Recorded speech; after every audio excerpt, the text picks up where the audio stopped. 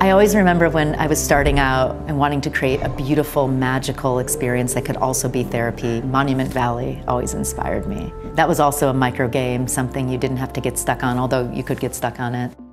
Arcade Therapeutics was really born out of about a decade of my research on a digital native cognitive training technique that shifts unconscious habits that we have in the world, in how we pay attention, how we interpret experiences we have. And these unconscious habits can be huge blockers to positive psychological change. In this literature, we had these computerized but very, very dull, deadly dull kinds of experiences that we wanted to help people with. How does mobile technology influence that humanity? And about 12 or 14 years ago, I had the insight that, well, why don't we actually embed these techniques, which are already made for screens, into games, and really try to meet people where they are, give them something that's engaging, fun, and makes them believe that positive change in their mental health is possible. So that was really the birth of some of the technology and the research we did on the technology, which is 7 randomized clinical trials and counting, so we're very science first. And now really it's that core that led to the founding of Arcade Therapeutics.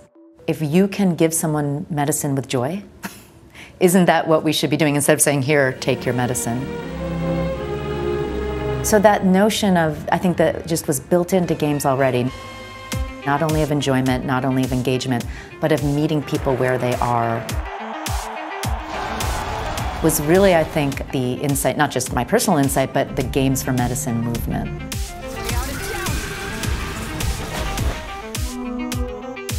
We have in our pipeline of games an addiction product. We have some data showing that we can reduce craving for alcohol with this very simple casual game. In every situation, there's the possibility of positive or negative outcomes. Our flagship product called Star Starter RX is for the treatment of social anxiety disorder. We are in the process of submitting for FDA approval. We have designed our game to be brief.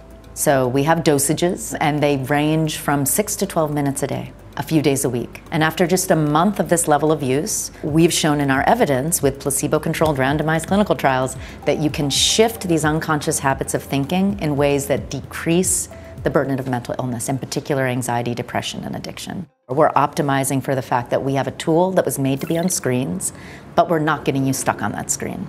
So we're getting people back into the real world. That's how we have found our sweet spot in our approach. We are an anxiety reduction intervention, so we also can't have the design of the game be increasing an experience that we're trying to modify. It's going to be more of an experience that you can infuse your day with that helps bring you back to a calm place, to a focused place, to a peaceful place.